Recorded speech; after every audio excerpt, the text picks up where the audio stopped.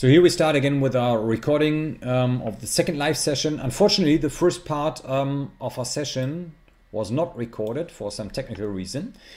I don't know why, but so we stopped talking about the different kind of evolutionary steps in the development of marketing as a science. And the first step was the production orientation along with the beginning of the Industrial Revolution. And we talked about Henry Ford in 1908, the invention of the assembly line. And we were using the example of Apple to demonstrate that the division of labor, which has been invented by Adam Smith in his popular book, written in 1776, Wealth of Nations, is the backbone, is the underlying concept for reducing production costs substantially. So that was the first step here. The second step is the sales orientation. And here we go to the next slide.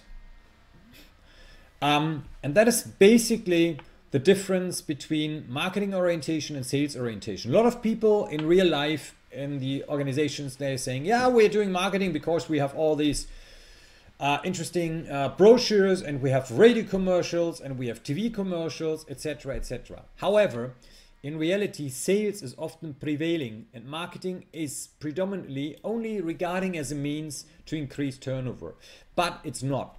In marketing, we are differentiating between two different approaches. One is called the sales approach, but the marketing approach is something different. So in a sales orientation, going back to this slide here, I'm now contrasting the marketing orientation and the sales orientation.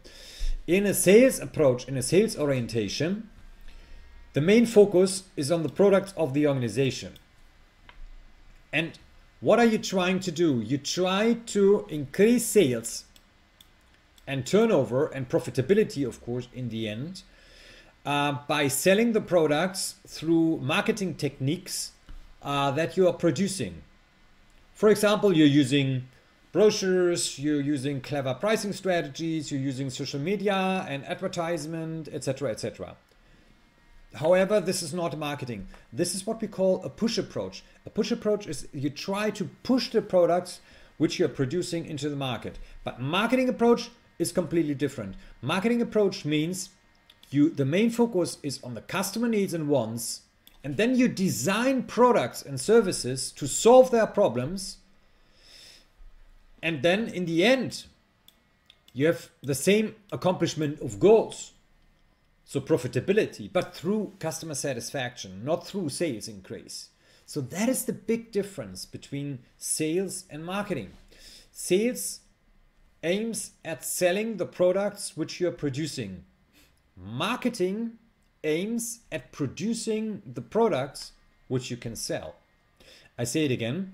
In a push approach, in a sales approach, you're trying to sell the products which you're producing.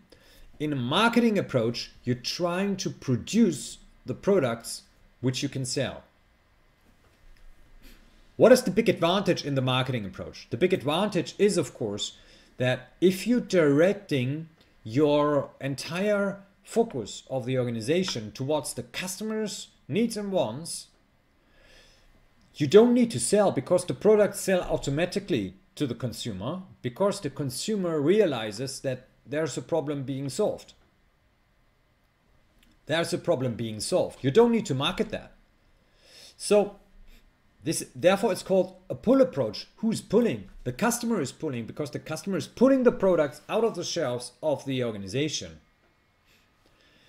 And this is what is, the customer is not asking necessarily for concrete products, but always the customers, they're having certain kind of issues, certain kind of problems. And this is what you need to tackle. This is what the marketing is all about. Marketing is about directing every activity of the entire corporation towards the customer and their specific problems, their specific needs, and come out with solutions to tackle those problems. Because then the customer will automatically realize that his or her problems are being addressed and calling for those products and services automatically. So that is very important to understand that. I always like to tell a story in this respect to make it more clear. I tell you a story about beer. Beck's is a German beer brand, and they invented Beck's Gold. Beck's Gold is a very refreshing, very light German beer. So what they did was, when they introduced Beck's Gold into the market a couple of years ago, they did not invent or renovate, I don't know, a new kind of formula for beer, but their goal was, we want to increase the percentage of women drinking beer. So they were looking at the current percentage of women drinking beer in general, and in particular looking at the Beck's brand. And then they went to women and asked, do you drink beer? And majority of women, 98%, said, no, I don't like it. And then they said, what is your problem with beer? And a lot of women said, for example, it doesn't look very elegant. If you hold a beer bottle in your hand and you drink, it's not very ladylike, right? It doesn't look nice. And so if I'm in the bar, if I'm dressed up, whatever, it doesn't look nice. I don't like the look and feel of the bottle. And indeed, if you go back, beer was bottled in Germany only, so German beer, only in brown and green glass bottles. Why? Because to protect the product from ultraviolet light. Therefore, it was only filled up in brown and green glass bottles. And this is what women didn't like. So the first step of Beck's was, we need to get rid of the brown and green glass, and we want to make a crystal white appealing glass. And then women said, and by the way, I don't like the taste. Now, why don't you like the taste? Yeah, it's too herb. I don't know, it's too strong. It's not smooth enough. And then the Beck's people thought about that and said, okay, we need to bring out something smooth. So what they did in the end, they were coming out with a beer in a crystal clear bottle, which has the same ultraviolet lights protection, which tasted very, very smoothly. And they were not giving it to the supermarkets, but they were doing first a test. So they went to 500 different bars and restaurants in Germany. Just Hamburg has more than 5,000. So just 500 restaurants and bars in Germany. And they had women try the beer out. So they said, oh, we have a new kind of beer here, Beck's Gold it's called. Give it a try. And it was a hot summer. And some ladies said, no, I still don't like. And some women said, oh, wow, this is cool, interesting, smooth taste. I like it. Cool. Good for partying, etc., etc. So what they did this over a period of 6 weeks. What happened? A lot of ladies, many women who loved the beer, the Beck's Gold, they went into the supermarkets and they asked for Beck's Gold. But the supermarket people said, Beck's Gold? I don't know. I've never heard about Beck's Gold.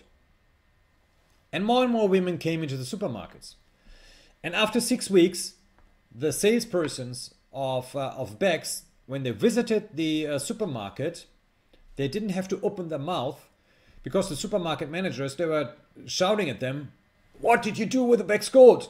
Yeah, I wanted to tell you about, this is a new kind of product. Please give me 20,000 bottles, because already today I had 10 women asking for that. Give it to me. So they were pulling the Beck's Gold product out of the hands of the manufacturer, of the producer of Beck's, without Beck's having to spend any kind of sales effort here. That is a cool marketing story. And that is the big difference, I hope I made it very clear now, between the push approach and the marketing approach and the pull approach. Also, that is a lovely quote. I love that. It is coming from the founder of Revlon Cosmetics, Charles Revson. And Charles was saying, in our factories, we are producing products. We are making cosmetics. In our shops, we sell hope. And this is precisely what marketing is also about. Not to sell hope to people, but we are when we discuss that at the example of Porsche or Davidoff, it became clear, I hope so, that marketing people, they are communicating a value proposition to the customer. And this is also what we call, open the blackboard again, I hope this works now and nothing's crashing here and we don't lose that. So we have a customer value proposition, a CVP, customer value proposition, CVP. This is what we are suggesting. So you need to focus on the needs and wants of the customers and regard products as a means to solve their problems. That is the big art. That is the big art. If you just also cling to the functional benefits of products, this is not very interesting. This is not very interesting to the people. What do I mean by that? If you, for example, if you have toothpaste, the example of toothpaste, and you're telling customers, our toothpaste protects teeth or protects your body from getting parodontoses or something like that, right? And your teeth stay healthy. Okay, but what is interesting about that? Everybody is suggesting the same kind of story. If you're saying that looking at the problems that, for example, smokers have, or people who drink a lot of tea in the afternoon or coffee in the morning, so their teeth get different kind of color, so they're getting more into the yellow thing. But our toothpaste is specifically made to get away of yellow color out of the teeth if you're a heavy tea drinker or smoker or coffee drinker. And this makes you more appealing and more attractive to women. That is much more compelling. That is a much stronger customer value proposition. So whatever product we are marketing, we have to think about what are higher motives of consumers and customers. Not the explicit benefit of a product is important, but more the implicit benefit. So what higher motives may be associated to a certain kind of product. I'll tell you another story in this respect. When I was recently, I was touring in Asia. I was in Myanmar, for example. I was in Philippines. I was in India, Pakistan, Bangladesh, all for presentation. And in Myanmar, it happened to me that I was seeing a lot of gentlemen, business people, and they were running around with Mont Blanc pencils. They had all Mont Blanc pens. And interestingly, what they had was, they had their Mont Blanc pen and they had shirts with a pocket. And they all had their Mont Blanc pens in the pocket. And I said, oh, isn't that a bit dangerous? Because if it's a fountain pen, the shirt may get very kind of different kind of blue here. So why are you wearing it like that? And he said, oh, it's a status symbol. I'm not writing with this kind of pen. I have a better pen. This is not for writing. It's just to show my status to other management people. So the functional benefit of being able to write with a pen was not important for him at all. But it was more an implicit benefit. So it was showing a certain kind of status. And that is also going back to the fact which we discussed last week, that it is not so much about the functional benefit. So Porsche, yeah, nobody needs a Porsche Cayenne Turbo in California. We discussed that. However, quoting it again, Ferdinand Porsche, we build cars. Nobody needs such a quick car. but everybody wants. Why do you want that? Because of the power of the brand and what is coming along with the brand. What constitutes the brand identity? Yeah, that is it. That is it. What counts in the end. And what this is heavily influenced, of course, by customer perception. I was once working for a company called La Mer, and probably you heard about La Mer before. It is super expensive. It's like La Prairie, and if you Google La Mer, you find very, very expensive products coming from La Mer. And I once read a test when I was working for La Mer, and the test was about La Mer product, and it was also about Nivea. And the test was coming from a famous magazine in Germany, and the test ran that the La Mer product was rated equally good as the Nivea product, although La Mer was more than 300 times the price of the Nivea, of the classic Nivea cream. And I was a bit shocked, so I went to the director and I said, "Sir, a catastrophe happened." And he said, "What's wrong? What's the matter?" And I said, "Look at the test of the magazine. La Mer is rated good. Nivea is rated good. So I don't know what is happening here. Is our product of the same quality as Nivea, or the other way around? Is Nivea of the same quality as our product?" And he said, "Mark, don't worry about it. Not a problem." I said, "Why is it not a problem?" Yeah, he said, "You don't need to worry about the quality of the product, because the quality of the product is not important." And I said, "Wow, what is he telling me? The quality of the product is not important." He was making a rhetoric break, and he said, "It is only important how the quality of our product is perceived by the customer." It took me years to understand that. So it is only important how the quality of our product is perceived by the customer. So the customer decides, and perceptions of the customer, these are the most decisive elements when it comes to the quality of the product. Because who can say whether a Daimler is better than BMW, is better than Audi, or the other way around? Nobody knows, right? But it depends on the perception of the customer. So, and looking back at Yamaha, or looking at the Yamaha Harley-Davidson example. Harley-Davidson is not necessarily the better motorcycle, but it's perceived to be more advantageous, more transporting and communicating the American way of life, the feeling of freedom, individuality, etc., etc. And because there are more emotions attached to the brand is more successful. So the quality there is not the most decisive element. Shouldn't say that you're should be selling crap products or inferior products, but what is more important is what kind of quality, what kind of emotions are coming across with the brand. What is the brand identity like? And the second thing he told me was, "By the way, we're not selling products." And I said, "No, he's completely out of his mind. Let's help him. Let's call 911. Let's call the doctor." And he said, "We are selling promises. The promise of beauty, of staying attractive and young to the opposite sex. This is what we are selling. We're not selling cosmetics."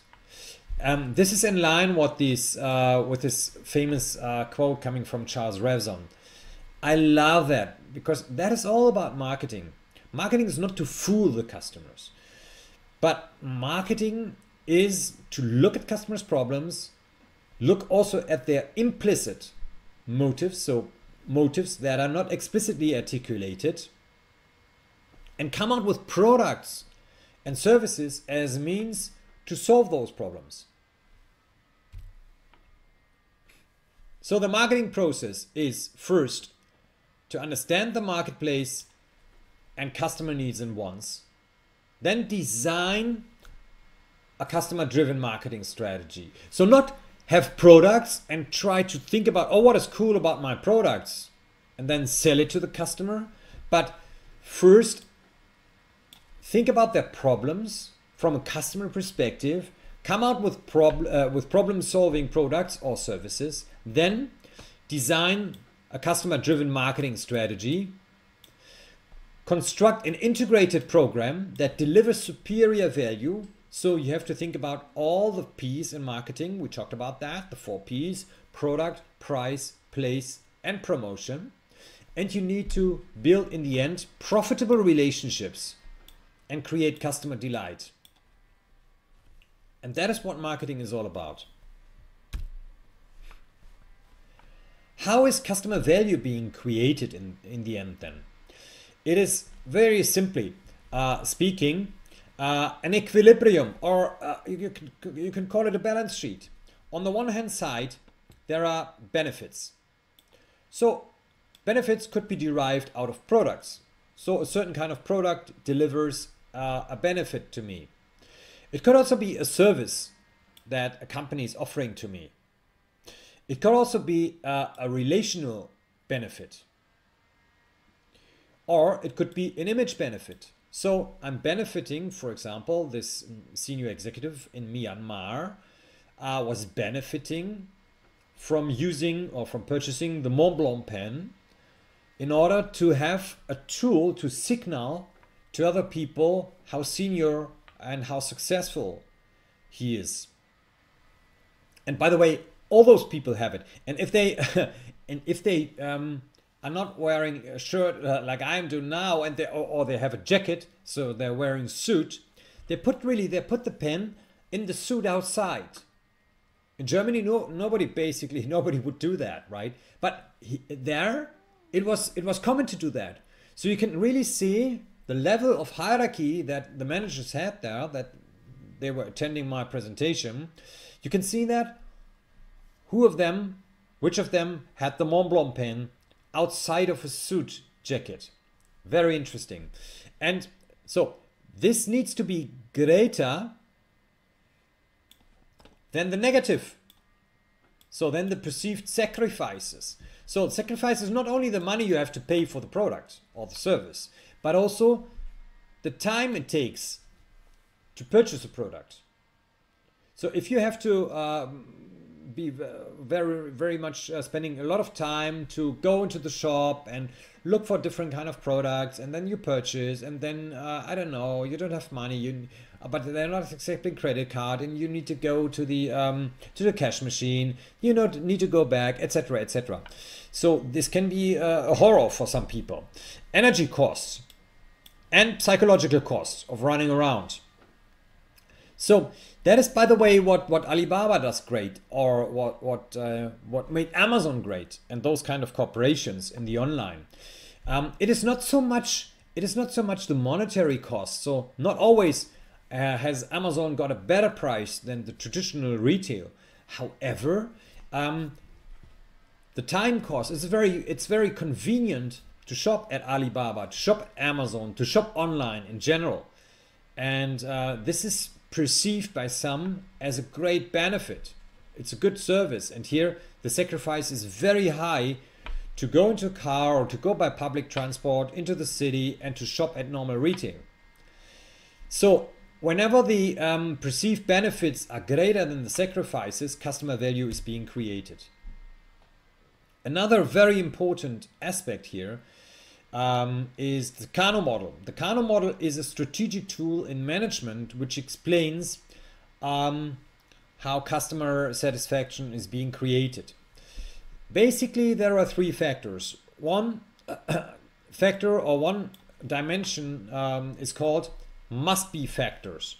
So if the must-be factors of a product are being met or they're overfulfilled, no big customer delight is being created. So here you have on this axis, you have this customer satisfaction. But here, presence of fulfillment. So if you very much fulfill here the must-be characteristics, there's not a big satisfaction being created. So people are just neutral about that. So I'm making it tangible, talking about car and airbags, so safety. If you think about a car, let's assume you want to buy a car with me and I'm a BMW dealer, and you come to me and say, oh sir, I want to buy a new car. And I said, yeah, we have here BMW car, 5 Series model. And but I have to tell you, the car has no airbags. It's a new kind of strategy we have. And then you're talking to me and say, are you kidding me? The car has no airbags? Every car should have an airbag. That's a must-have, right? Are you kidding me? Are you insane? I'm not going to buy any of your cars, right? So if the must-be characteristics are absent, then extreme dissatisfaction is created. If I'm saying to the customer, if you're my customer, you're coming to me and you say, can you imagine the BMW 5 Series model has got 4 airbags? Then you say, 4 airbags? But every car has 4 airbags, right? Even my bicycle has 4 airbags. That's not a big thing. That's not a wow factor. Go home. So this is must-be characteristics. So you only need to fulfill them in such a way that they are not tarnishing, that they are not demoting so much the satisfaction of the customer. And then there are so-called more is better. These are called proportional factors. So the better you deliver on those, the higher customer satisfaction is becoming. Therefore, you have this proportional slope. And then what is most interesting, of course, is the delighters.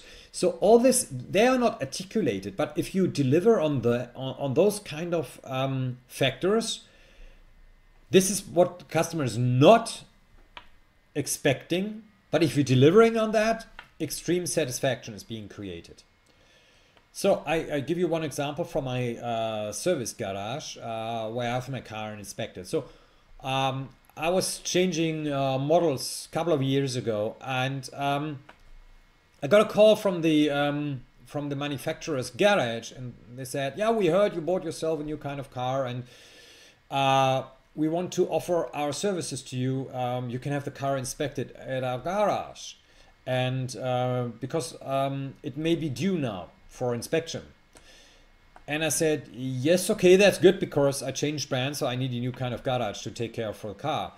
And they said, Professor, when shall we pick it up at your home? And I said, what? Yeah, we are coming because your time is very valuable, and you don't want to wait for something, and you don't want to have a rental car. But what we are doing, we are coming with two of our staff members with a rental car of your class, so you get the same kind of class. We're coming to your home where you live, and we park the rental car in front of your home, and you can have it all day free of charge.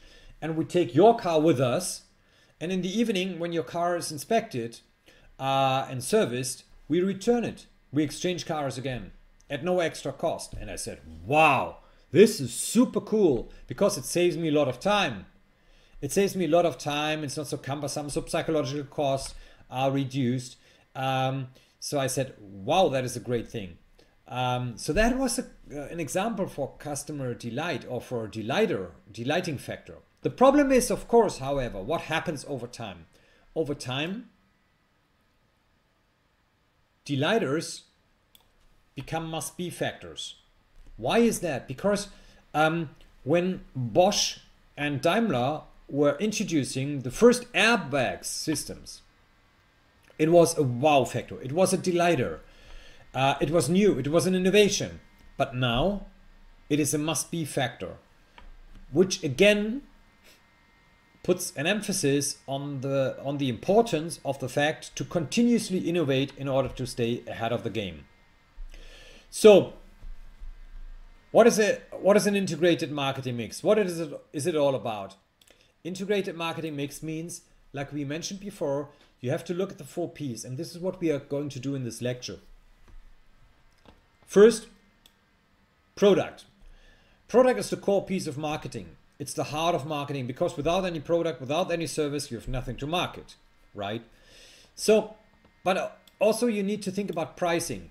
So what shall be the price of your product and your service? Shall be the price the same for all of your customers? So, or shall you have a better price for students, or a better price for people in the US, or the better price for people in Asia? Because people in Asia, I don't know, they don't want to spend so much on pencils or on cars or whatever, or the other way around.